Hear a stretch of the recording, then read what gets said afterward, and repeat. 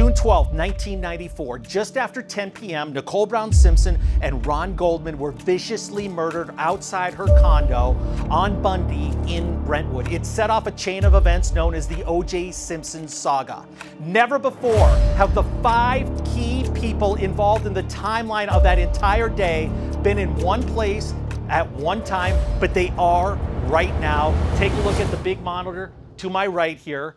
These are the key characters. Of course, Kato Kaelin in the middle, Skip Junis in the upper left, who was a witness, Tom Lange, the detective, who was first on the scene of the crime, first to Kato's house, Allan Park, the limo driver, and Jill Shively, a witness who saw OJ leave the scene of the crime. This is 1 Degree of Scandalous. I'm your host, Tom Zenner. This is a special 3-part saga that we're doing on the OJ story during the week of the 30th anniversary. It's brought to you by our good friends at American Hartford Gold. We thank you for that. 1 Degree of Scandalous, co-host Kato Kaelin, right there. You've watched us for 60+ episodes, but Kato, this one is special. This one is unique. How do you feel knowing, you know, this is the 30th anniversary today, June 12th, 1994. It happened right. June 12th, 2024. Now, you see everybody around you. What's your initial feelings? June 12th, people should never lose sight, and I'm sure our panel will agree with me, that 2 young people in the prime of their life, 2 beautiful young people lost their lives, and that's what the focus should have been on from day one. Having said that, I think, again, the panel will agree with me, it goes by in a blink of an eye. I don't think anybody here will say, 30 years ago, wow, it's a long time ago. It seems like yesterday. It seems just like yesterday, and I'm amazed that it's 30 years that have gone by so fast. A panel, you agree with me? Yeah. Yep. No kidding. Time has flown. We're going to get into all of it here in just a second, guys. The recital happened about 5 o'clock that afternoon when OJ and Nicole were together for their daughter's recital. We're going to cover that in a later episode this week. A lot of details that you may not know are going to come on that show. At 6:30 was the dinner at Mezzaluna.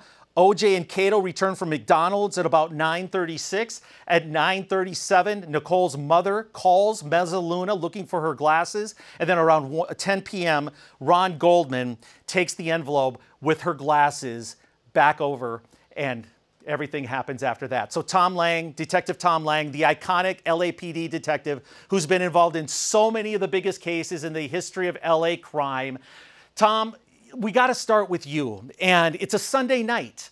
And if there's a marquee, high-profile story or case in LA, you're involved somehow. You have been. You've covered some of the biggest serial killer cases ever. So describe how you got involved initially, why you were chosen to get one of the first calls, and when you learned that this could be something very, very serious that might have legs.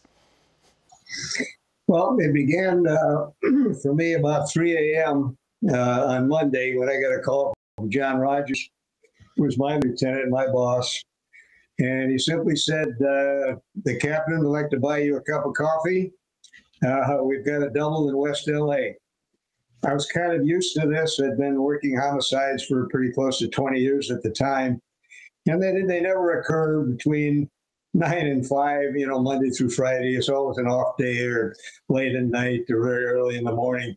So you kind of get used to this. I rolled out at 3 a.m. and I knew that West LA was a fairly quiet area, so a lower crime area for Los Angeles proper. To have a double homicide out there was something very unusual. You don't ask a lot of questions at that time. You just get the information and you roll on it, and which I did. And I got there, I was supposed about an hour and a half later to the crime scene on Monday. By the time I got there, they'd had Monday blocked off on both ends, from the south and from the north, as well as the alley behind the location, which was good. Because anytime you have a murder scene, you want to take as much as you can. You never know what you're going to find. So you expand as far as you can reasonably, and then you move in.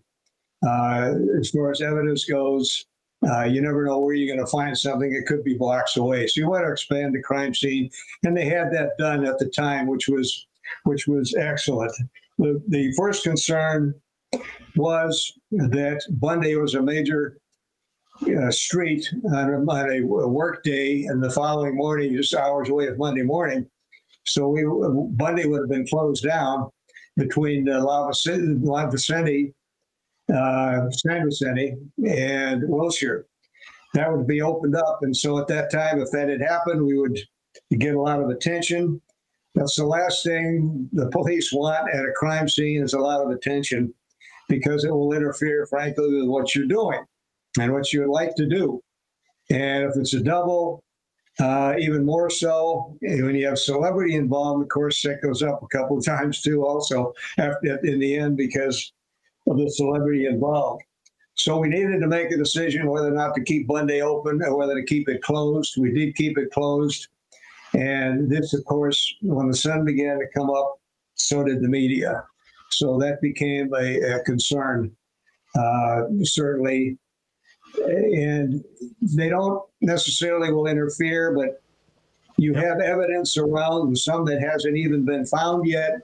You don't want the media showing up and looking for witnesses like neighbors to interview. You don't want them shooting evidence that you have at the scene, those types of things. So you have to take all that in consideration. Yep. So I think that was the perfect way to start it, because let's not lose track of how horrific this crime was. So by Tom setting the scene, when he first got there with his detectives, we all know what everybody was dealing with it. So let's go back a few hours. And Kato, you were involved in so much of this, and all of America and the whole world got to know you during the trial. They got to find out every step you took, leading up to everything. So, the McDonald's run, Kato, I don't see you eat Big Macs. I don't see you eat meat that often. So describe to us how unusual the circumstances were that OJ wanted you to go to McDonald's with him. Well, I didn't know it was McDonald's. First of all, that's not my choice of restaurants. I don't eat meat. I do eat chicken, just not red meat. So going there, he was driving, and we just ended up at a McDonald's. And it was a McDonald's that was further from his house than there's two McDonald's. But he went to the Tom Lange would know the actual McDonald's. Yeah, it was, I think on 26, Santa Monica and 26. It's still there. Yeah. Right. Yeah. So we went to a drive-through, and he ordered the food. And I ordered my food, which is a chicken sandwich. And he had eaten his sandwich. I think he had two quarter pounders, but he ate the first one like in 2 bites. I remember that. And we were in his Bentley. And the last thing I wanted to do was being this obsequious guy, like, oh, I'm with O.J. Simpson. Because let's face it, at this time, O.J. Simpson is this revered person, an athlete admired by so many people. And I thought, Kato, don't eat in the car. So the drive back to his home on Rockingham, I got out of the car, walked right to the door in the kitchen where I thought he'd eat this other sandwich, and he never left the foot of the car, the door. And I looked back about 15 yards, and I saw him there, and I was like, okay, I overstayed my welcome. I went right to my guest house and ate my food there, and never saw him till later with Allan Park. Yep. Okay, so a lot is being said about OJ's demeanor that night. Something must have happened at the recital. But as you're going to learn in other episodes this week, there were some other extenuating circumstances. You could see what OJ's background was like. That's going to blow your mind, where you can see that maybe this was something that was elevating to a point where it could get to this horrible, horrible ending later that night.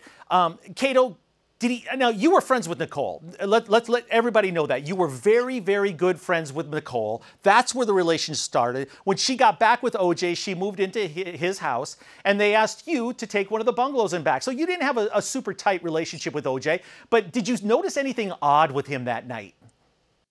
Well, first of all, let me reiterate, Tom. No, she never did move back with OJ. She had a place on Gretna Green. And that's where I lived in the guest house. But yes, they started dating again while I lived in the guest house on Gretna Green. So I just want to get that point out. And no, I was the person that if they and by the way, 93 and 94, I got there actually. I met Nicole in 93 in Aspen before the New Year's, and my friendship became with Nicole in 94. And then the kids I met through Nicole, and the kids adored me. I adored the kids. So that's how it all started. Hey, everybody. Our three-part special on the OJ saga is brought to you by our very good friends at American Hartford Gold. While we like the shocking world of celebrity scandal, don't let financial scandals threaten your retirement funds. We're all feeling the bite of soaring inflation, but our financial future is endangered by a host of other problems, like failing banks, astronomical national debt, and a looming recession. It almost feels criminal, but fortunately, there is a way to protect your hard-earned retirement savings: physical gold and silver. And when it comes to diversifying your savings and tangible assets, I trust American Hartford Gold, and you should too. Whether you want physical gold and silver delivered right to your door or prefer a tax-advantaged gold IRA, they've got you covered. Their customer service is top-notch. It's amazing, guiding you every single step of the way. And here's the best part. When you mention my name, Tom, you'll receive up to $15,000 worth of free silver on qualifying purchases. Gold has been hitting record highs and shows no signs of stopping, making now the perfect time to secure your nest egg. So don't wait. Call 866-718-8939 or text TOM, T-O-M, to 998899 for your free gold information kit today. Again, that's 866-718-8939 or simply text TOM to 998899. Protect your savings with American Hartford Gold. And it's funny, in hindsight, I didn't know this till years later, that he had a private detective finding out who this Kato guy was. And I checked out, I must have checked all the boxes. He found out there's no romance with me, Nicole, and he found out that the kids really loved Kato, which made them buy a dog, the Akita, and named it Kato. So that was out of affection.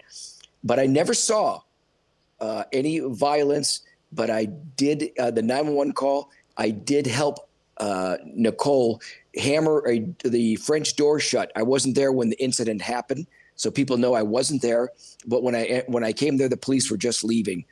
And that was the incident, and that was part of the trial because that's on tape as a 911 call. Right. And Tom, you know me from Wisconsin, and I always talk about my mom and dad, about their love for each other. And anytime they got in an argument, which is seldom, they always ended it with a kiss. So if I ever saw OJ and Nicole argue, I would say the exact same thing and reiterate what my parents would do. And I said, it works. She just love each other. That was it. And that's the truth. Yeah, and that's the charm of Kato. By the way, if you're new to our show, go back and watch some of the past episodes because, of course, Kris Jenner, now at the time, was very good friends with Nicole. And they would drive their kids to school every day together. And Kato was always coming home he had a job where he worked really late, and he'd see Chloe, Kim, you know, every morning, and they jump on his bed every morning. So go back and see the backstory of that because that's kind of fascinating too. I mean, playful, jump. But not every morning. Okay, not every morning. It happened once or twice. I exaggerated it a little bit. But the bottom line is, you know, the backstory when you think of all the big names that are involved in these and all the iconic A-listers, it's truly mind-boggling. Okay, he doesn't do a lot of interviews, and man, he came across in the trial as the most believable person, just the most humble person that just stuck to the facts. Of course, that's limo driver Allan Park. And Allan, great to see you. And man, your story, because your memory is so good. And then everything you did that night was documented by pings on towers, right? Because you were making calls. You were the limo driver. And I think it's really interesting to note that you had just started that job. It's not like you've been doing this for several years. So talk about how that night started for you, where you ended up picking up OJ Simpson to take him to LAX. Yeah, well, thanks for having me. And it started off with me working for the company, which was a neighbor of mine. He saw me driving another limousine just part-time, and he asked if I wanted to do a little part-time work for him. And knowing that he had a contract with NBC and drove some very well-known people, I was like, yeah, sure, I'd definitely be into that. And so I started to work for him, and it had only been about 3 months since I started with the company. I had driven some other famous and well-known people before that, and I wasn't a very starstruck person. And so that night that I was getting lined up to drive OJ was kind of a special night for me. I was looking forward to it because I was a big sports enthusiast, a big NFL fan, and kind of watched him growing up playing football and all the movies and Hertz commercials and all that stuff. So I thought it was going to be pretty cool to drive this guy. The owner of the company, Dale St. John, usually had his select few celebrities that he would drive himself, OJ being one of them. And I know that he'd been driving OJ for about 7 years. But that night, he could not pick him up and take him to the airport. So, like I said, it was looking forward to it. And even when I was just getting ready to leave the house, because I hadn't been up in that area up at Brentwood, this is the time before GPS and satellite, we were still using an old map book. So I left early, and we literally lived like 30 seconds, maybe a minute from the 405 freeway.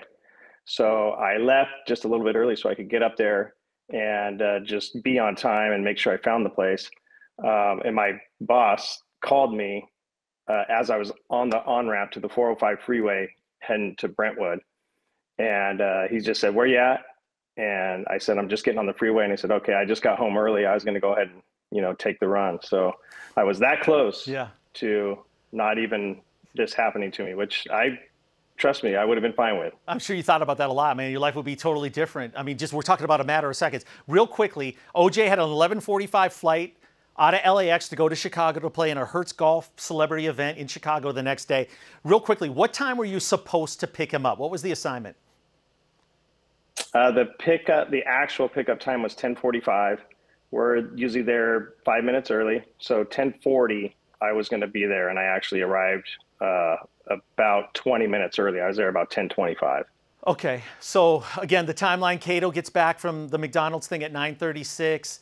Allan's supposed to pick up OJ a little bit after that, and then the flight left at 11:45. Kato, what did you do after you guys got back? Was that it? You didn't see OJ? He went into the house, you went into your bungalow. What did you do next after you got back from Mickey D's? First thing I did, I call up my friend Tom, and my buddy Tom, who I'm Tom O'Brien.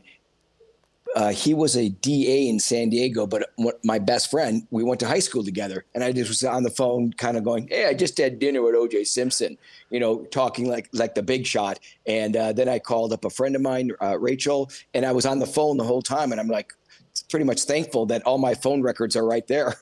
And so that's where I was. And next thing I had heard, I kept thinking, do I hear a buzzer, a bell, a phone ringing? And I believe, Allan, that's you, that you're ringing the intercom over and over and over and over. And I had no idea. And I'm thinking, what's that noise? Is someone not answering? And then at some point I come out, and I said I was on the phone, and I mentioned to Rachel if we had an earthquake, because that became a big part, because the picture of my wall moved sort of like a picture behind me, and it just tilted enough that we must have just had a little earthquake. And then I ran out, and I saw Allan by a gate, and I think, Allan, the first thing I said hi to you. I said, "Hey, did we have an earthquake?" Hey, now listen, we're going to come back to that, because that is such a pivotal thing, and I want to cover it a little bit more. So remember, Kato gets back from McDonald's with OJ at 9:36. Allan shows up after 10, 10:30, that 10:45, that time for the 11:45 flight. But before that is when the murders occurred, shortly after 10 o'clock. So think about it. Drops Kato off. Kato goes into the bungalow, starts calling his friends, and he's doing his thing. OJ, instead of getting ready to go to the airport, he heads over to Bundy, and that's when the murders happen. And that's where our other guest here, and a witness who has a fascinating story, enters the story. Jill Shively. Jill, great to see you. You were traveling on San Vicente, I believe, in Brentwood. You're not that far from Nicole's place on Bundy. So tell us what you were doing, where you were going, and what happened next. I left my home. I was trying to get to Westward Ho Market to get something to eat. And so I'm zooming east up San Vicente, going to that market, because it was in the Brentwood area there in the little village. And right before the market is Bundy. So as I'm approaching Bundy going up San Vicente, I almost hit a white Bronco. It had its lights off, so I couldn't even see the car. I couldn't see it coming. I probably would have seen it earlier if it had its lights on. All of a sudden, there's a car right in front of me. Okay, and if you don't know the story, if you haven't heard Jill's story in the past, Jill, a little bit more description about that car coming at you. Okay, so as I'm approaching Bundy, a car's heading north up Bundy, lights off, almost hits my car. I pull to the right. I remember there was like a school there, and this car, the white Bronco, just misses me and kind of goes up on the center median there, like I think the left front tire. He's blocked. He can't go through Bundy up north any further because there's a gray, I remember a gray Nissan in his way. So for brief second of time, there's me, the white Bronco, and then the gray Nissan, and it just frozen in time. And then all of a sudden, the guy in the Bronco is looking at me like I had done something to him, like I was in his way. And so he looked at me. I looked at him. I knew I thought it was a football player. I wasn't sure who it was at first. So then he yells, "Move," to get out of the way for the gray Nissan. And then because he kind of stuck his head out, and I recognized the voice as O.J. Simpson at that time. Yeah. So he's yelling at the driver to move. They're going back and forth trying to get out of each other's way. And I remember the third time he backed up, he was able to take off north on Bundy. And at that time, I remember catching his license plate number, 3CWZ788. I remember that number. I thought he was a drunk driver because he had his lights off, almost ran into me. I was a single parent. I was really angry because then he had kind of an attitude like I had done something to him. I almost like it was my fault. Yeah. Like, so it really angered me. Yeah, I mean, that just gives you chills when you hear this part of the story. You're driving, a vehicle comes at you minutes after the murders. It's a white Bronco. It's O.J. Simpson. He's fleeing the scene of the crime. He almost takes you out, almost hits you. You think it's a drunk driver, and ingrained in your mind forever is the license plate, those digits that stuck with you forever. And we're going to get back to your story, why you weren't in the trial, and all the other things that happened after that. But Tom Lange, let me ask you this: you've covered hundreds and hundreds and hundreds of homicides in L.A. What's going through the mind of a murderer when they leave a scene of the crime? Clearly, O.J. had a violent past. He was an abuser. He's clearly capable of this, but I don't think he spent a lot of time probably planning this murder. So what could possibly be going through his mind as he's fleeing and knowing the carnage he caused and the adrenaline situation? Well, what's going through his mind, as well as any other killer, is probably he's just, excuse me, wants to get the hell out of there, obviously. You don't want to be caught with the bodies. And when you talk about timelines, this might be important to bring this in really quick. We obviously, the timeline in this case is extremely important, and these folks that are here today are part of that. But there was one other, a man walking a couple of dogs that he did every night right by Bundy in the alley across the street. And he believes that this was about 10:35 when he heard a commotion coming from the Bundy house. The timeline, again, here is important because for all the obvious reasons. So what we did a couple of months after the murders on a Sunday evening, about 10:30, we went out to the Bundy location with the black and white police unit. And we went from between the murder scene on Bundy to the Rockingham home. We wanted to see about how long it would take to get from Bundy to Rockingham. As the crow flies, it's just about 2 miles. But when you're on the streets, going through stop signs and everything else, traffic lights, obviously the time will be a little off. So we wanted to do this. We did it 3 ways.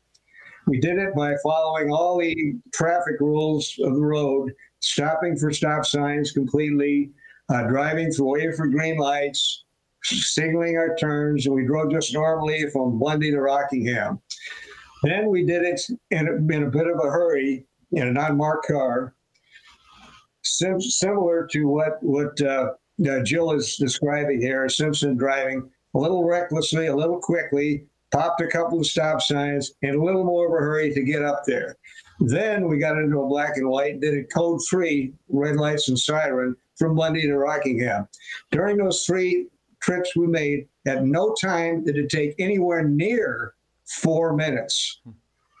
Never there, 4 minutes. So there's a lot that happened in a very few minutes here that people don't realize.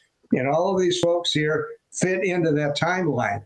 That's why it was so important that they testify to that timeline. This is the beginning of all this stuff. Yeah. And of course, this goes to Jill, importantly, why she wasn't used. But that's, I think you're going to be getting into that a little bit. Yep. Wow. And this is Sunday night in LA. There's no traffic or very light traffic. So, I mean, there's no hindrances, when you're getting these two houses are very close to each other. Okay. So now be ready because things are going to get really, really dramatic as you hear what happens next. It's truly remarkable. And we have everybody that was here. Allan is starting to come to the property to pick up OJ. But in the meantime, because it only takes a couple minutes, OJ gets back to Rockingham, parks the Bronco in front of the gate, not in the driveway. Kato, this is, when you were talking about one of the conversations you had with your friend in the Valley. And it's such a key moment. And it's so dramatic where you heard that bump on the wall that you literally thought was an earthquake. We live in LA. We know what an earthquake is. You feel it. You don't panic unless it's a huge one. Hey, there's an earthquake. But it really triggered to you that something happened there. And tell us what it was. Well, it was these three thumps, like a thumping noise that were, somewhat loud. And it was powerful enough to move the picture on a wall. And the picture was obviously, framed and it was on hooks. So it tilted the picture. And immediately I just thought, okay, that might be an earthquake. So that kept playing on my mind. And as we find out a little bit later, I don't want to jump the gun in the show, but as we find out later, and Tom will get into it, is where behind there's no window. It's just a wall. So I couldn't peek into a window. And I realized that's where they found the bloody glove because I had mentioned the noise to the detectives when they came into my room that morning. And when I kept hearing this ringing, which I mentioned, it was Allan trying to get in to pick up OJ for his trip to LAX. And that made me go outside. And that's when I went outside and saw Allan. Yep. And Kato, I'll just say it for you. That earthquake you thought was probably OJ jumping over the wall and dropping a glove, right? I mean, that's literally. Yeah, in hindsight, it could be. Yep. Yeah, they mentioned that, Tom. They mentioned that possibly an air conditioning unit. He could have hit the air conditioning unit, which would have moved the picture. Yep. Okay, now, Allan, back to you because, you mentioned that, you live right off the 405. You could have easily, if the call from your boss had come a couple minutes earlier, you wouldn't be going to pick up OJ, but you were. But it wasn't a routine pickup, right? There was all these delays. You knew his flight was at 11:45. You're probably thinking at one point, is he actually going to make it? You're desperately trying to reach him, calling him, et cetera. So when you got there, about what time it was and when did the action start picking up? So I think, like I said, I arrived at the Rockingham property at 10:25, and I don't know if anyone's seen photos of the Rockingham property. He lived on a corner, and it was a corner of Rockingham and Ashford. So when I arrived, I came up the Rockingham street looking for the addresses written on the curb. I see an address there. And as we know later, that's ended up where the Bronco would have been parked that next morning. But when I drove up, I could see the address on the curb, and I'm looking right at the front of his house, and there is no Bronco sitting in front of his house at that time. I made a right-hand turn onto Ashford, made a U-turn, and came up the opposite side of the street on Ashford and parked the limo kind of close to the corner. I smoked cigarettes at the time, and I got out of the car and I sat on the curb of the sidewalk there. And as I'm sitting on the curb, I can see directly into his property from the Ashford gate. So I'm looking in there, and I can see basically right towards his front door. Never at any time did I see any motion, any people walking back to any car. I mean, it was looked like no one was actually home. Mm-hmm. So at that point, I get back in the car. It's getting to be about 10:40. I drive back onto the Rockingham street. I look through the gate again, and I can see there's still no Bronco on the street right there. I can see straight up to where his garage is. And I think that just the way that the angle of the driveway was that I wasn't going to maneuver the limo through there as well as from the Ashford side. So at that point, I backed straight up, went up to the gate on the Ashford side, and that's when I started to ring the call box that goes into the house there. From obviously is what Kato was hearing me trying to call in to get inside the property. He never answers. I let it ring for quite a bit, and at that point, I paged my boss, got back out of the car, rang the intercom again. Still no answer. I got back in the car. At that point, my mom happened to be staying at my house down there in Torrance, and I called her to get my boss's phone number. So I was going in and out of the car several times, making phone calls, which we know now are on, we're a big, part of the timeline because they were able to establish that through the phone records. Yep. And so I just, since I'm such on a time frame and pickups and drop-offs and all that stuff, I was looking at my watch continuously. So I knew every time that I made these phone calls. So last time I get out, I ring, no one answers the phone inside the limousine rings, which ends up being my boss, Dale St. John. I pick up the phone, and that's when I do say, I don't think he's there or anybody's there. And I say, hey, Dale, I don't think it was meant to drive this guy. He doesn't seem like he's here. No one's answering the phone. And that's when he said, well, is there a light on here? And started to point to things around the house that he may sit in here and whatnot. I said, it's dark. It doesn't look like there's anybody here.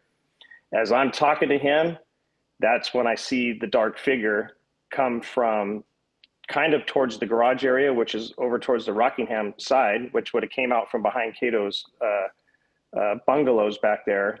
I saw him come through the drive, this dark figure dressed in all black, and described him as about 6 foot, 200 pounds, and not running, but moving very, very quickly towards the front door. Yeah. And Kato, we're sitting here on June 12th, 2024, exactly 30 years ago to the date is when you met Allan for the first time. By the way, you both look great. You should see all the comments from when you've been on the shows before. You guys haven't aged. You look great. But Kato, this next part of the story is so pivotal and so dramatic because it involves part of OJ's luggage. He was going there to play golf, so he had his golf bag. He had another bag, but he had a third bag, a duffel bag. You and Allan were both very much involved in the transport or lack of this bag. So let's talk about it. You get outside, Allan's there, ready to pick up OJ. Luckily, he didn't bail. He's still there. And tell us about this duffel bag that OJ was taking out. And I'll tell you, Tom, that Allan just describing that, honestly, I'm getting goosebumps because of the way you present yourself and tell the story. And Allan, a question that I have, and I'll get into that, Tom. Allan, when you saw the figure, I think there was luggage already at the door, correct?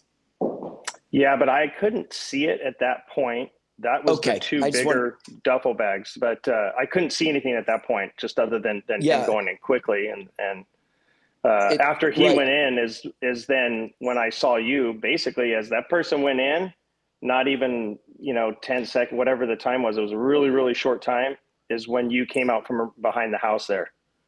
Okay, and I came out from by the Ashford where I saw you at the gate coming in through the guest area. And this is after, and I guess we should say on that last call, when I saw the dark figure go in, OJ did pick up at that point, and he sounded in a, like he was in a big hurry, and he just said, hey man, sorry, I overslept. I just got out of the shower. I'll be down in a minute.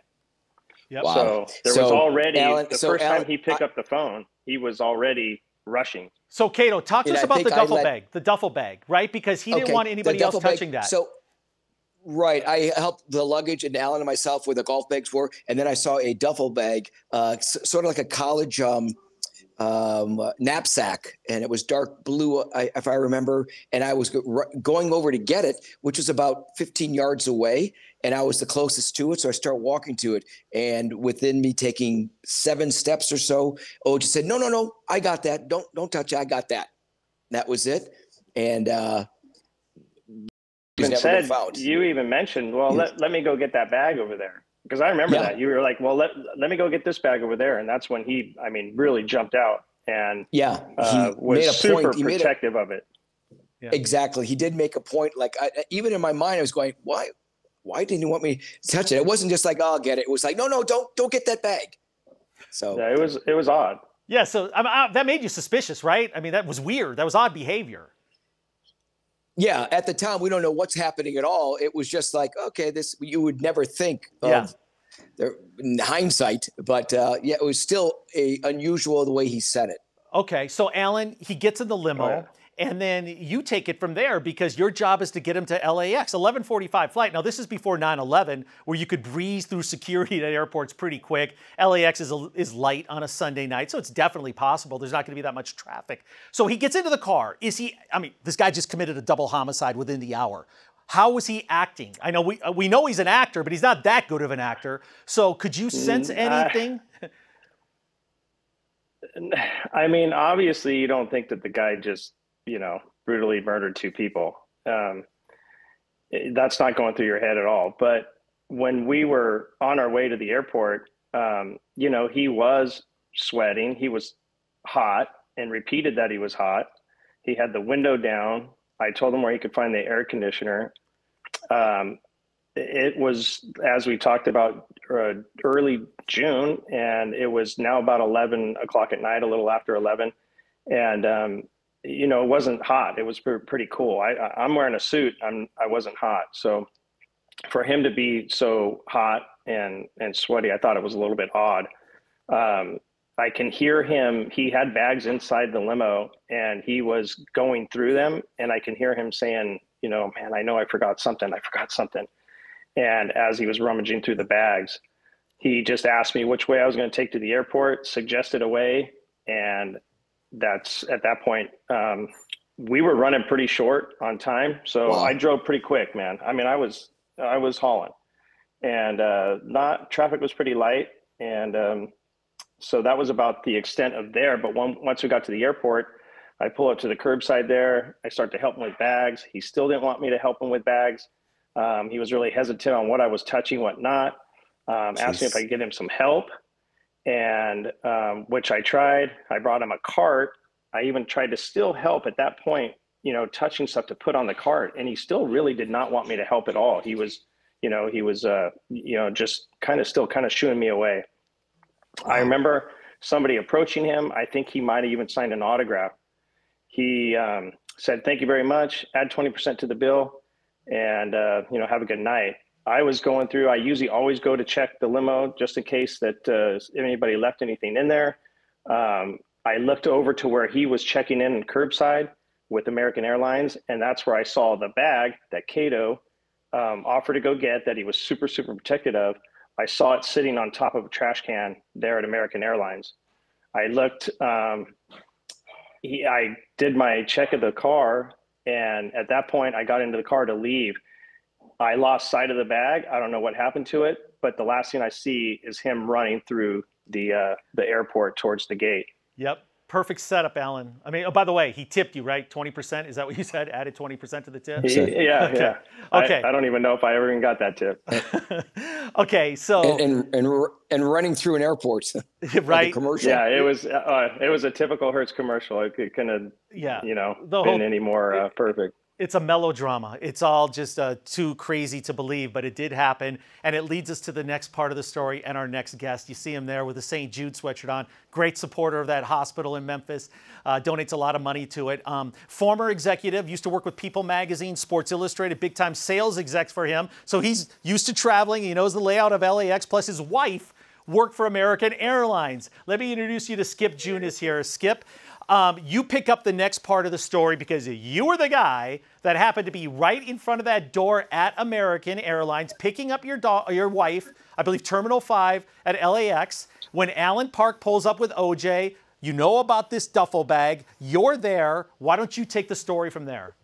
It's interesting listening to this because it just adds me to. We're stopping for a second here, Skip, because your signal's not working. Okay, here's what we're going to do. I'm just going to have to edit in something from his show.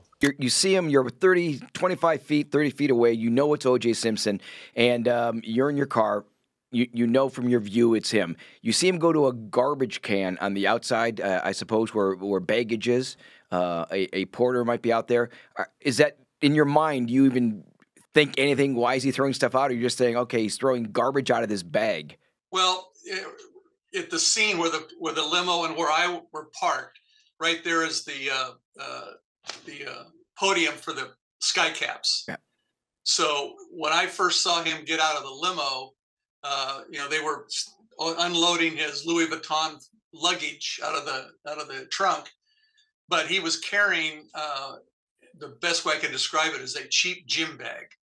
And I recognized that kind of bag because I used to have one when I was an athlete, carrying shoes and clothes and stuff like that to a game or something. Sure. And I watched him walk over. He wouldn't let the sky cap or the limo driver touch the bag. They both offered, and he said, "No, I've got it." He held on to it. And while they were messing with the luggage, he went over to the trash can, which is a tall trash can with a lid on it, with a hole where you stuff trash into it. And he put this bag on top of the trash can. And then what was really peculiar is that he didn't unzip it all the way. He only zipped it just part way at the bottom, just enough to get his hand inside and pull stuff out, and then immediately put it in the trash can. And he had positioned himself so he was between the sky cap and the limo driver and the trash can. So they really couldn't see what he was doing. I was at a more of an advantageous angle to watch with this.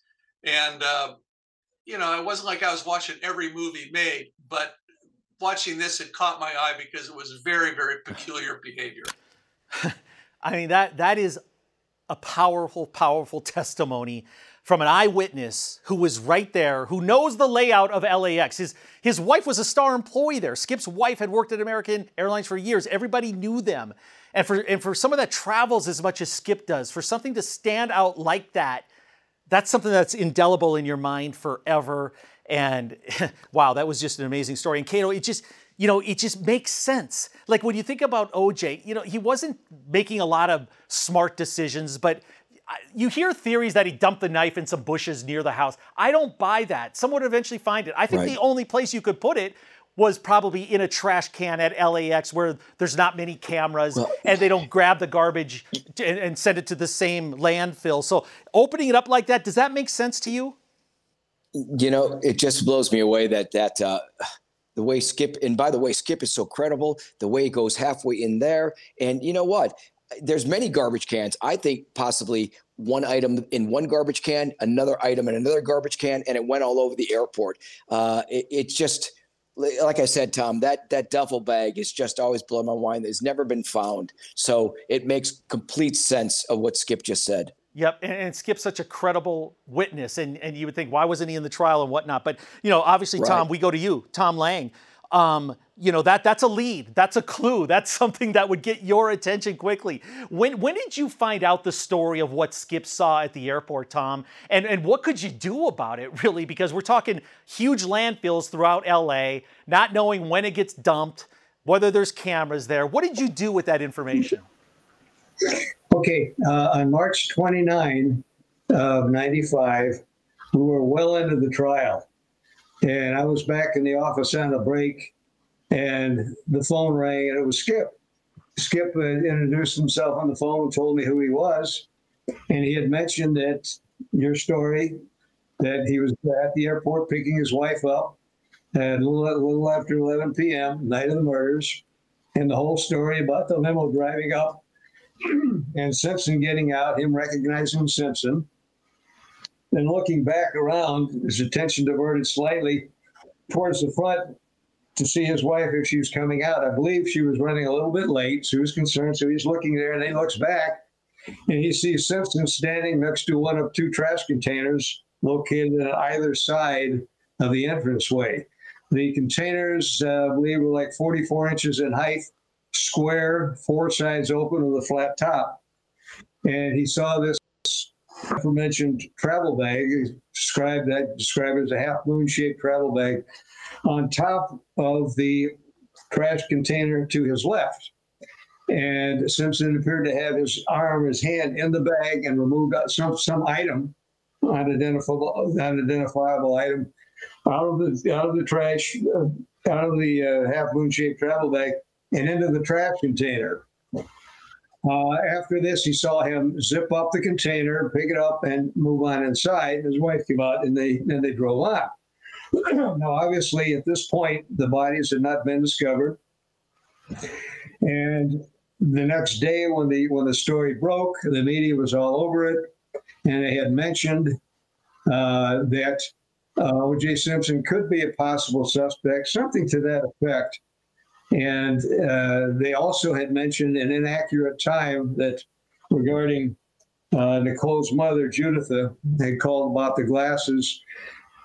She had told the media something about the glasses, and they got the times mixed up somehow later on, and they had the wrong time. So Skip listened to this testimony in court. Again, this is 9 months later. He's listening to this testimony in court, and he says, I saw Simpson there, of course, and he couldn't have been involved, at least I thought. So I called in right away the following day from the murders when I heard about this, and I called into the defense. And I thought that, I might help out Simpson or be a defense witness or something, because he couldn't have done it, because the reports from the media say that he probably would have been at LAX at the time that these murders had occurred. That was his belief. So he's telling this to one of the defense investigators, who says, "Thank you very much. We'll get right back to you." Well, the defense investigators certainly don't want to hear this. And we never heard another word about it. But after he gave me the information, I asked him where he was in relation to LAX. And he says, "Well, I'm fairly close by." And I said, "Could you meet us there now? I'd like to meet you there and do a walkthrough, and I'll bring the criminalist with me and a photographer. We'd like to do a little informal interview initially at the location." So he says, "Fine." And he went out and met us at the airport and told us that he had driven up in his car and was waiting for his wife, and the aforementioned story, the whole 9 yards. And he showed us the containers. Well, of course, back then there were no security cameras. We checked into the garbage pickup, thinking all along that this bag has never been seen since. We, of course, had Kato's statement about a bag. We're wondering whatever happened to this bag that no one has ever seen.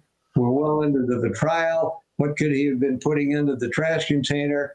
It was obviously of interest. So I took this back. We photographed everything. We found out that there were 3 pickups daily, basic pickups at the time, of trash containers at LAX, and they all went to 2 common landfills in the area. What are the chances 8, 9 months later of finding something like that? It was dumped into one of 2 landfills. We didn't know which one. Of finding anything, well, they were 0 and 0.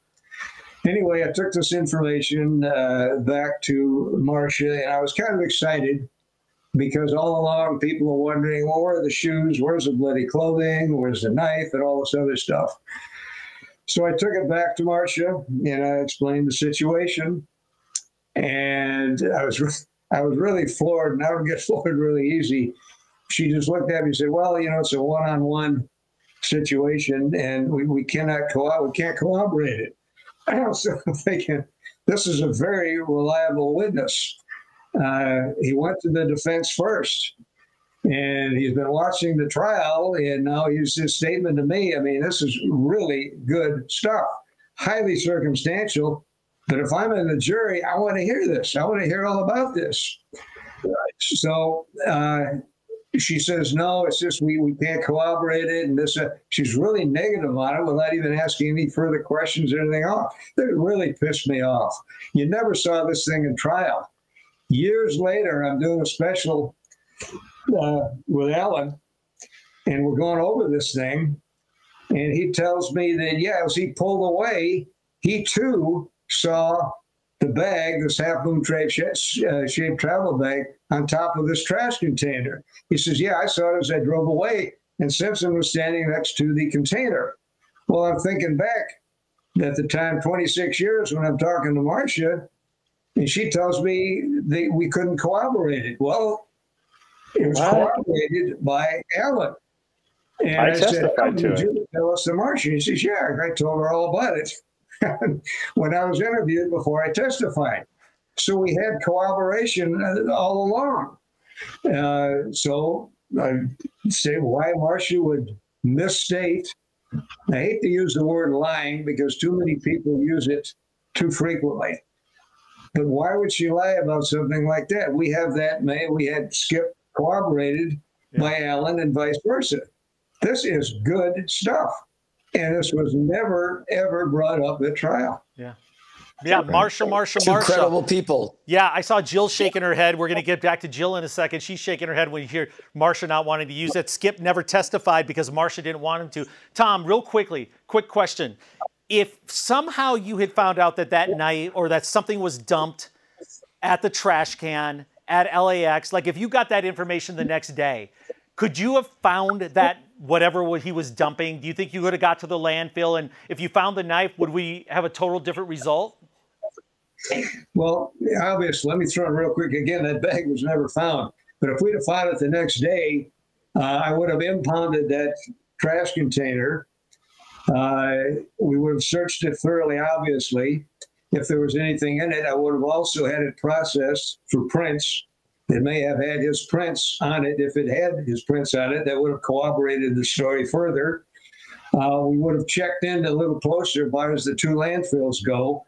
Which garbage can do it? Truck actually made the pickup if there was nothing in it when I first found it. If we might have gotten lucky. I don't know. Yeah, sure. This was Sunday night, and early Monday morning, if they hadn't picked up the trash, it may have still been in there Monday morning. We'll never know. Yeah, you had that information. Who knows? It could have been a plea deal. You know, you may have said, yeah, you got me, whatever. Kato, we're doing this on June 12, 2024. These events we're talking about on the show happened exactly 30 years ago today. Kato, imagine if this happened now. I mean, there would be so many ways to prove it was him, from lights, cameras, security, cameras at LAX, DNA, or not so much DNA because they blew it back then. But just think about it. Everything would have been documented. We would have seen his whole drive back where he almost hit Jill. Yeah, I know, exactly. It's because 30 years ago, and obviously we're filming this today, and it's 30 years ago today, that it'd be totally different with security, of how security works now with airports after 911 happened. And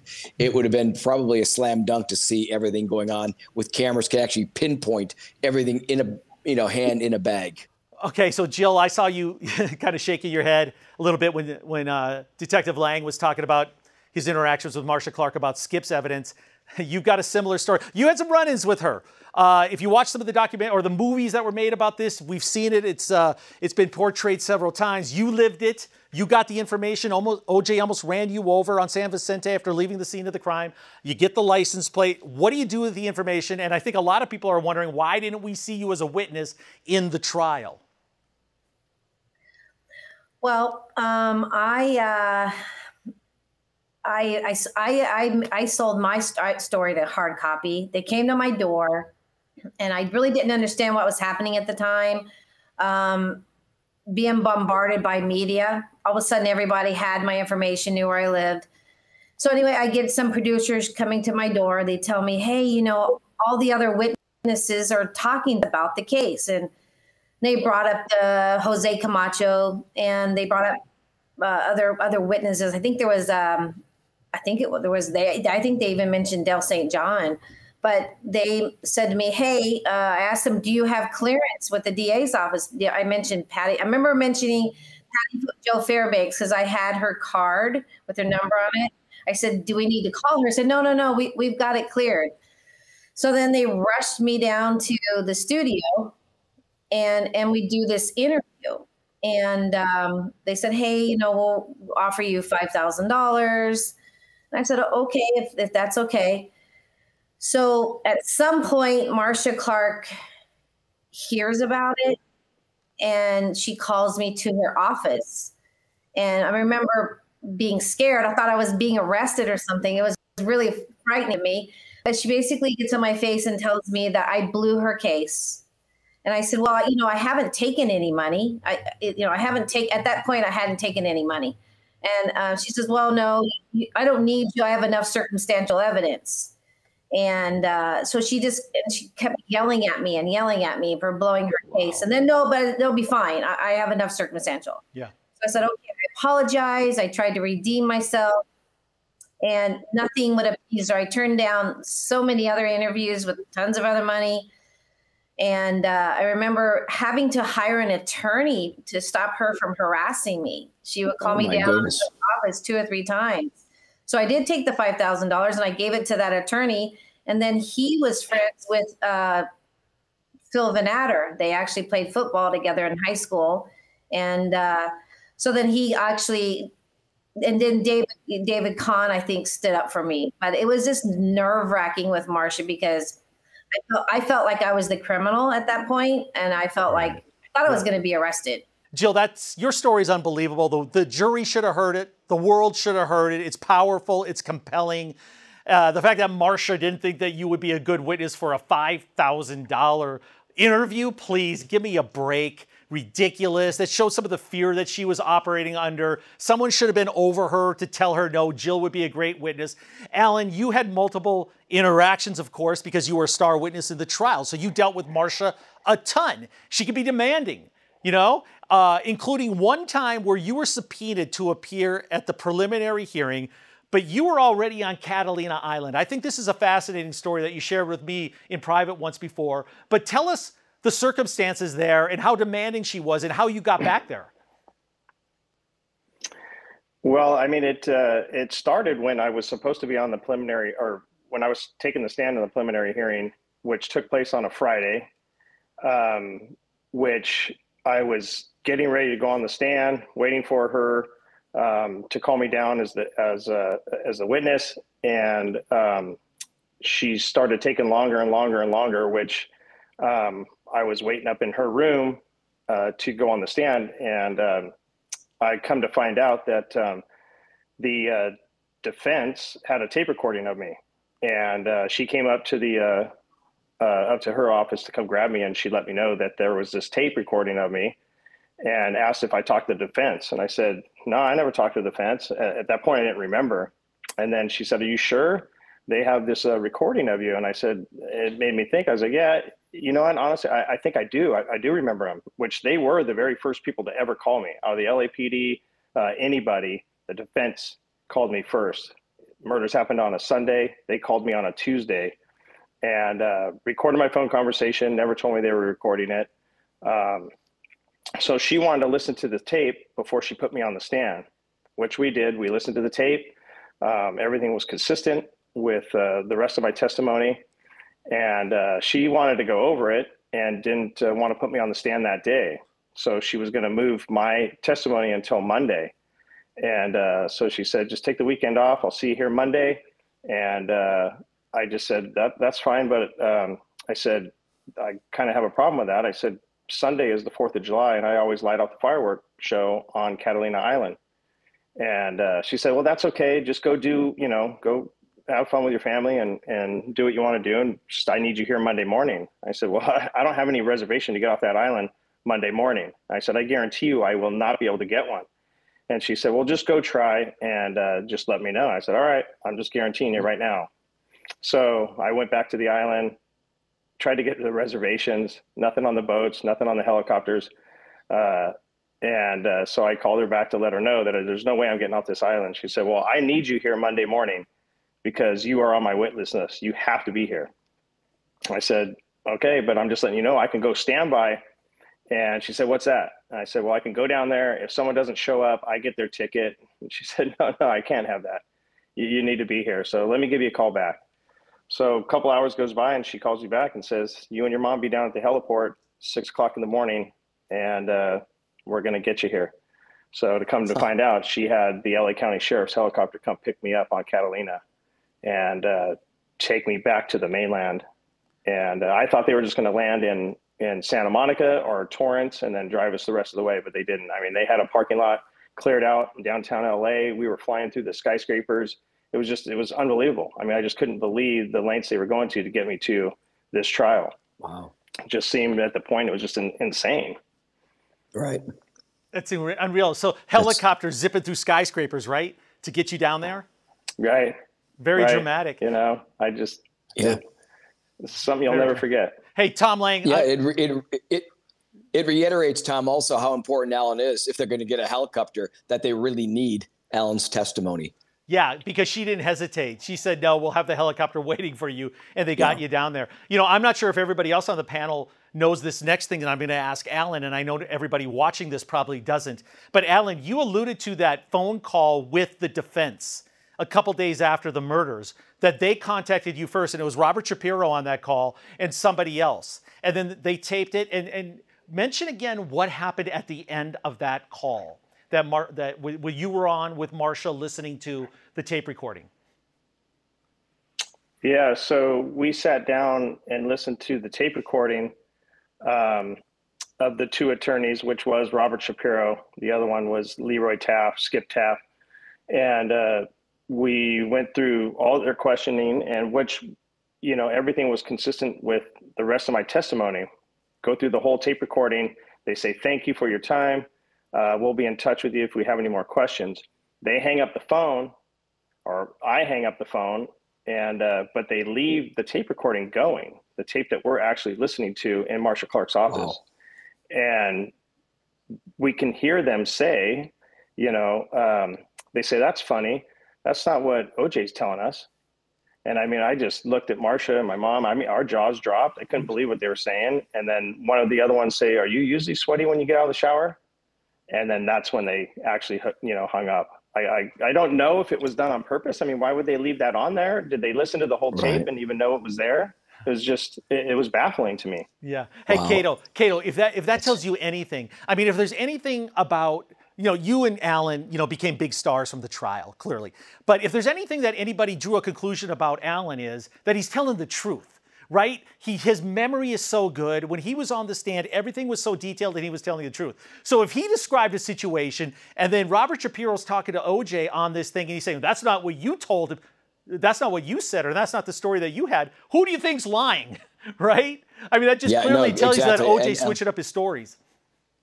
Yeah, Allan is just so dependable, and Allan is so credible. And Allan was, you know, trained with a limo driver of having a timeline. He looks at his watch. He's got to be on time. He's picking up a celebrity. So everything that Allan says is credible. And we've been saying Marsha the whole time during this interview.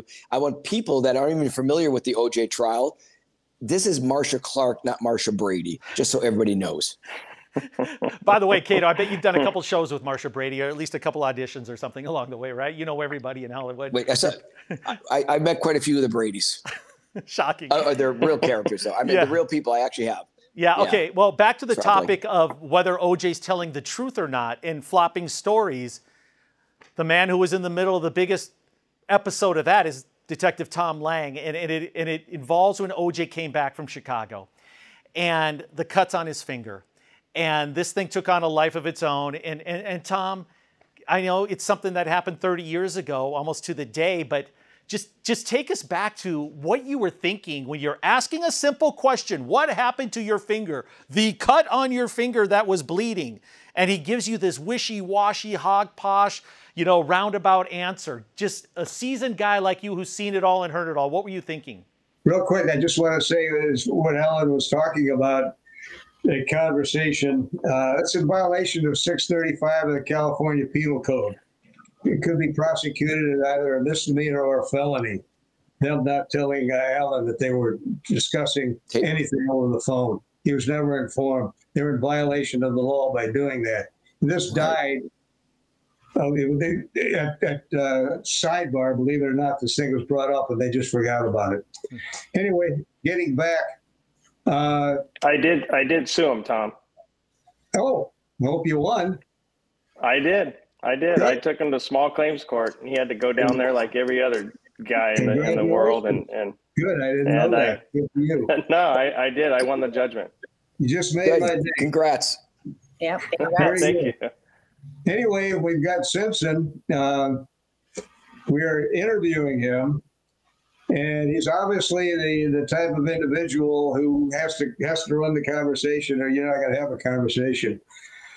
Such was the same with his two attorneys, Skip Taft and Howard Weissman, I believe was the other one at the time initially.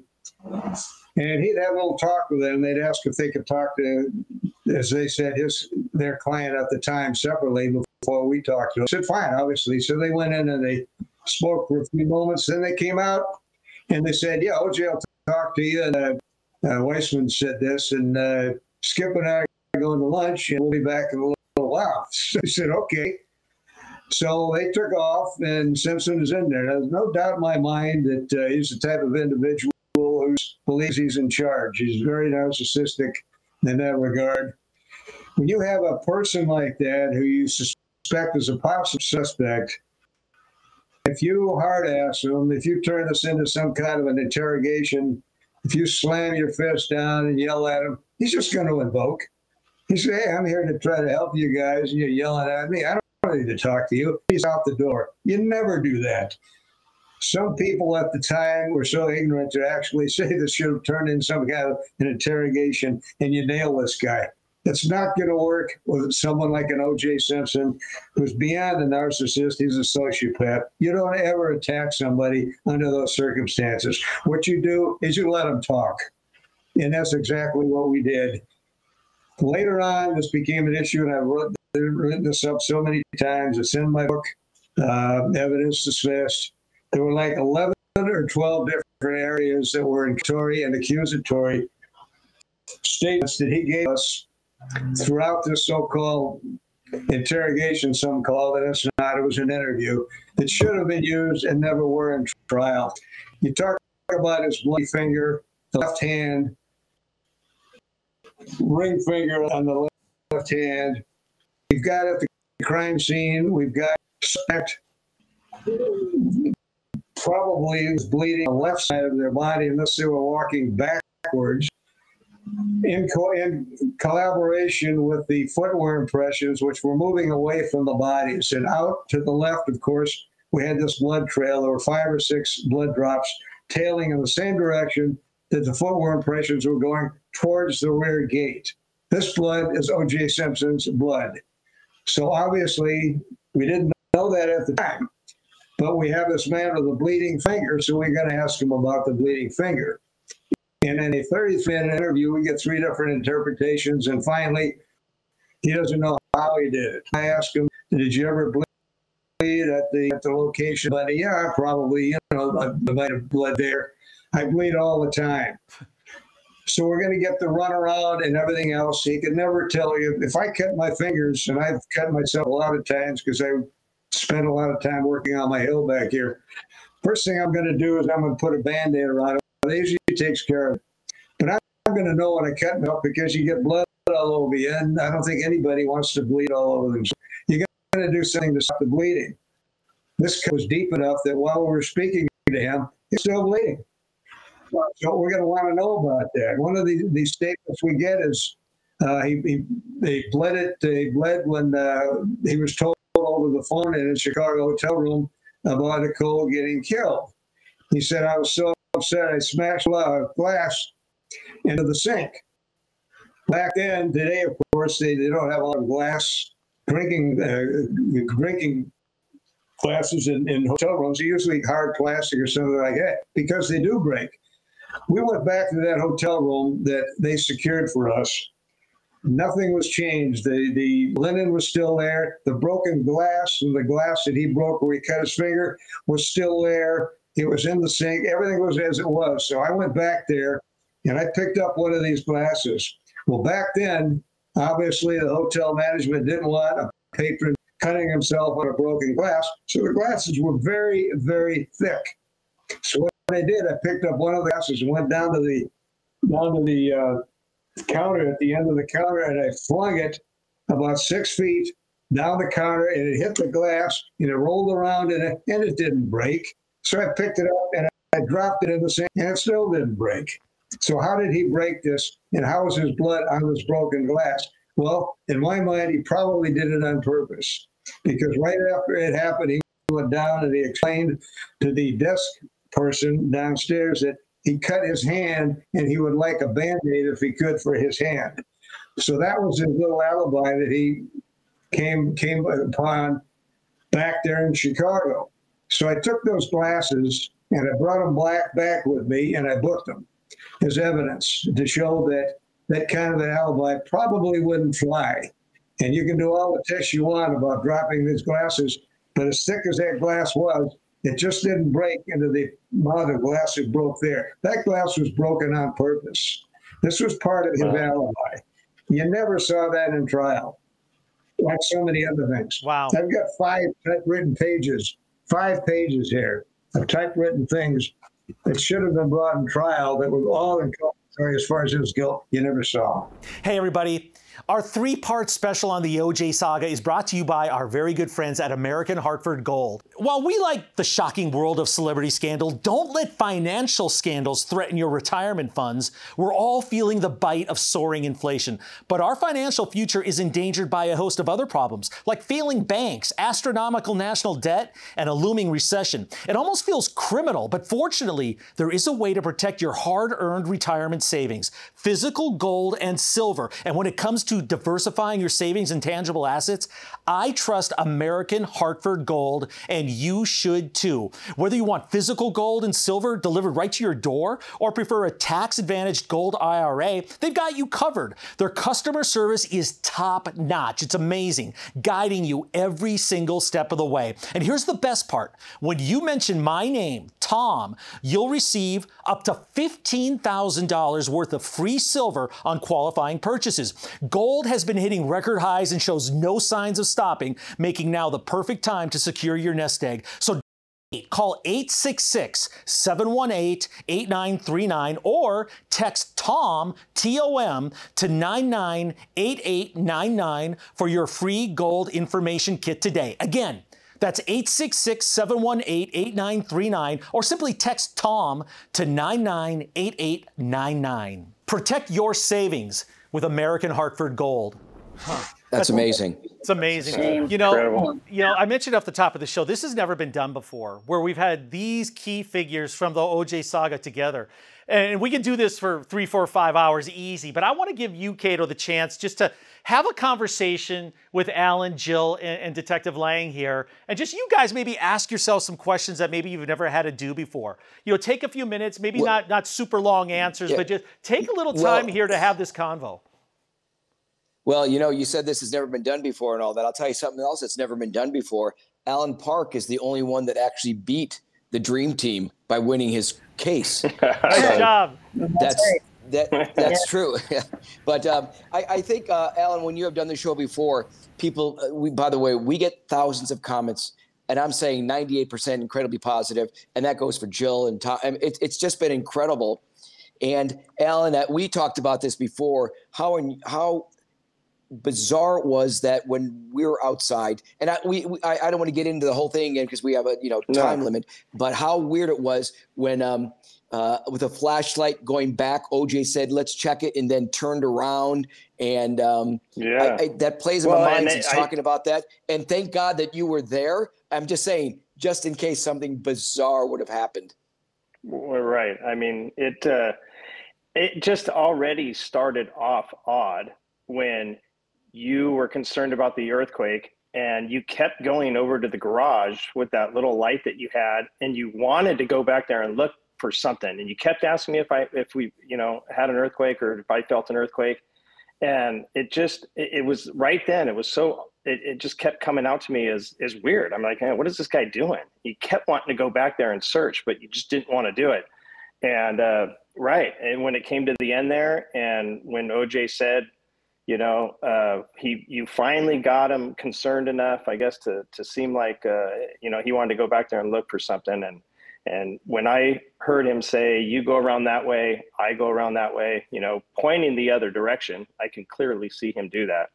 And you started to go around the garage and he followed right behind you. And it's just so bizarre. I was like, I just heard him say he was going to go the other way. Yeah, and it's bizarre.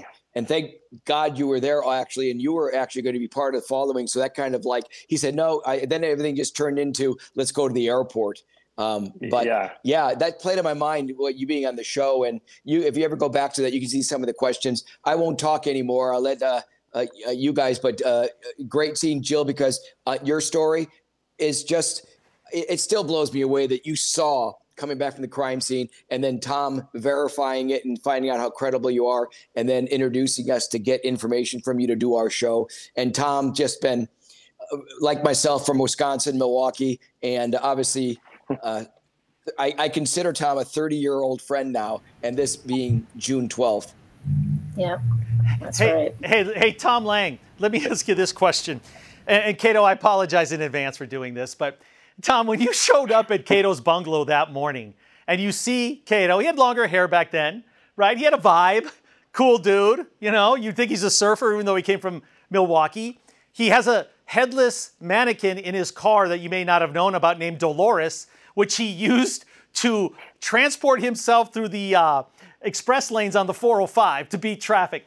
Carpool. Were you a little suspicious of Kato Kaelin when you first met him? Or did he come across as the lovable, innocent, wonderful guy that we all know him to be? Well, Kato was Kato. And by the way, Kato, we did find his car out on Ashford, and we did look at it. We were aware of the mannequin story later on. But Kato was one of the characters, if you want to call it a character of the case, that came off as real. It wasn't a put-up. He wasn't being a smart-ass like I think Marcia thought he was. He was being Kato. And everything Kato has said over the years has been straight on. And Kato, I also consider you a friend after 30 years. You've been through I appreciate a lot, and I respect you for what you have done. People were playing games with you and having it with you, and it's all BS because you are a good man. You are straight. You've been honest throughout this entire affair, and I'm proud to know you. Ditto. Thank you, Tom. That really means a lot to me, and I really appreciate those words. Yeah. And it, like I said, means a lot. Thank you. You know, I have Kato and I have individual episodes with everybody you see here. So go back in our content. You can get more and more and more of these stories. Couple just final questions here that I have. You know, you guys, your lives changed. Obviously, never the same after June 12, 30 years ago today. What kind of offers were thrown at you at the time? Because the media was so desperate to get morsels and stories. Give us some strange stories about what you were being offered to talk back then. I have one really weird. I don't know who. One day I'm at home and with my daughter, and these two guys show up at my door, and they said they were sent by Skip. So I think one of the guys was Skip, but it wasn't Skip. It was not Skip Taft because I looked him up. But they offered me $40,000 to go away on vacation, and I was like, no. And then they got really persistent and really aggressive about it. And I remember I said, I got to go. And they went around to my back door and were looking in my back door and my windows. It was just like, oh my gosh. At that moment, I just didn't feel safe anymore. I felt like a fish in a fishbowl. And then, you know, obviously you always they were calling you, offering all kinds of money. And so I was trying to redeem my credibility. So I was saying, no. But these two guys who showed up at my door were very aggressive. And like, it was almost like The Godfather. We're going to make you an offer you can't refuse. And I'm like, right. Like, no. So I remember shutting my door, and I looked out and they were just still standing there. And they were sent by Skip. Yeah. So it was weird. Allan, were you ever tempted to take some offers? Allan, I'm sure the offers for you were just flying everywhere.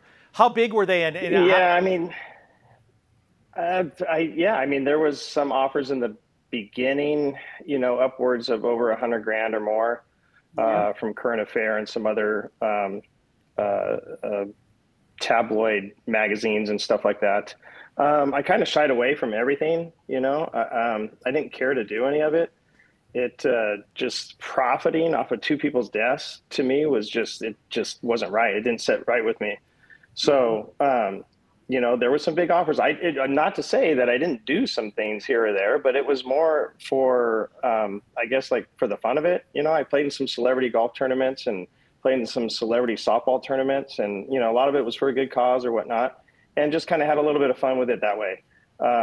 you know, and just there was some bizarre offers from some people, you know, want me to drive them across the U.S. or whatever. I still today get mail wanting me to sign autographs or sign pictures and stuff like that. So that's still kind of odd.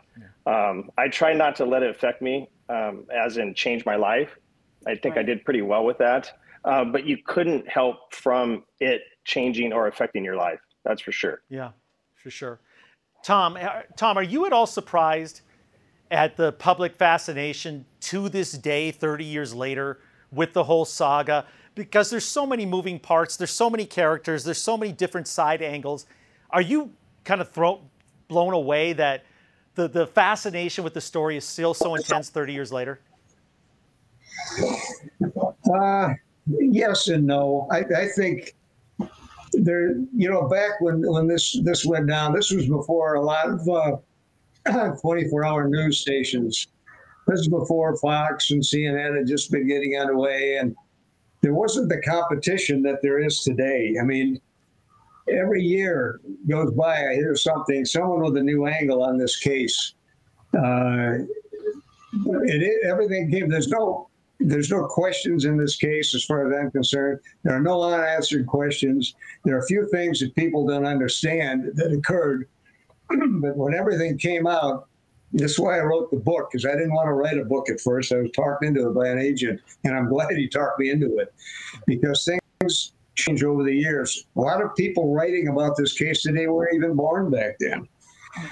But what we did, I've got books here that I've documented everything from day one. I've always been the type that documents all my cases for my own personal reasons, because sometimes later people will come back and say, well, what about this, what about that? I've got everything written down. I know exactly what happened. Wow. That's important to document, even your lives. People who are not in the public specter out there, whatever, write stuff down. I tell this to my grandson all the time, and my kids, write things down, because it may come back to bite you in the fanny, and you want to come back with a response. That's very true today. Yep. A lot of the stuff you hear today just didn't happen. And everybody needs a project. We've got to be entertained. People want to be entertained. They not necessarily care about facts. They want frivolity. They want to be entertained, unfortunately. Yep. Kato, I'm going to leave the last word for you here. This is like a special fraternity. Only you guys have lived through this. Only you saw this. Only you have experienced the aftermath of this. What does it feel like knowing that you got to spend some time with these guys, share your story? And do you think we'll be here again in 30 years? Will people be this fascinated? Should we do this again in 30 more years? Well, first of all, it's cathartic to be around everybody. Obviously, we all became sort of connected to a tragedy about two young people that lost their life, which is what it was always about, Nicole and Ron. And that's what it's always been about.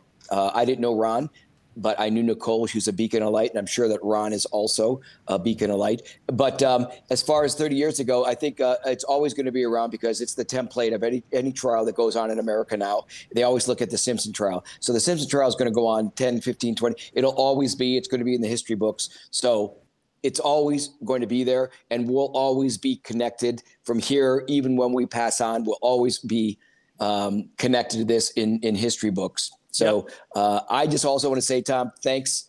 Our show has just been cathartic to people and getting out emotions like this, and thank our guests so much. Yep. And I think I'm out of battery. But anyway. So. Okay, go recharge. Allan, thank you. Allan, any last final word that you want to have? No, I mean, it's, as we can say, we still can't believe that it's been 30 years. You know, sometimes I remember it like it was yesterday. I still get the feelings. It gives me goosebumps talking to Kato, because you could still just put yourself in that night. And then other times it feels like it was just another life ago. So to get together, it definitely brings back a lot of memories, and good to see that everybody's here and doing well. Okay, guys. Well, I'm so glad that we could pull this off and make this happen. I can't thank you enough. You know, it's going to be a crazy week. There's going to be a lot of stuff in the media, but at least we have this. And tell everybody to watch this, because this was a kind of a historic thing to get you all guys together. So from me and Kato, thank you so much. Great job. And we will talk again, okay? Thank you. Yep. Okay, that was an all-star panel, and we have 2 more shows coming up later this week. This is the saga, the O.J. Simpson saga on the 30-year anniversary, presented by American Hartford Gold. We want to thank them for helping make this all possible. Go back in our archive on our YouTube channel and find the individual stories on everybody you just saw today. And make sure you're watching on the 15th and the 17th, because 2 more big episodes are dropping that cover the entire week of the saga. And go back into our audio archives too. If you're in your car, you want to hear this again, you're going to find that there's so many details flying around that you need a couple times to process that and hear it, and you'll enjoy that as well. Our community page on our YouTube channel has got information every single day. Make sure you follow Kato on social media. He's got some big things coming up. I'll keep you updated on everything going on with the show and in my life and some of the other projects that we have.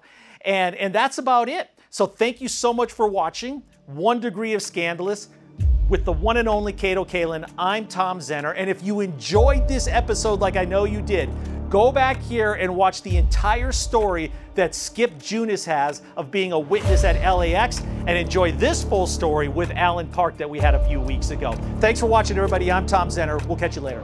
Hey, everybody. Our 3-part special on the OJ saga is brought to you by our very good friends at American Hartford Gold. While we like the shocking world of celebrity scandal, don't let financial scandals threaten your retirement funds. We're all feeling the bite of soaring inflation, but our financial future is endangered by a host of other problems, like failing banks, astronomical national debt, and a looming recession. It almost feels criminal, but fortunately, there is a way to protect your hard-earned retirement savings: physical gold and silver. And when it comes to diversifying your savings and tangible assets, I trust American Hartford Gold, and you should too. Whether you want physical gold and silver delivered right to your door or prefer a tax-advantaged gold IRA, they've got you covered. Their customer service is top-notch. It's amazing, guiding you every single step of the way. And here's the best part. When you mention my name, Tom, you'll receive up to $15,000 worth of free silver on qualifying purchases. Gold has been hitting record highs and shows no signs of stopping, making now the perfect time to secure your nest egg. So don't wait. Call 866-718-8939 or text TOM, T-O-M, to 998899 for your free gold information kit today. Again, that's 866-718-8939, or simply text TOM to 998899. Protect your savings with American Hartford Gold.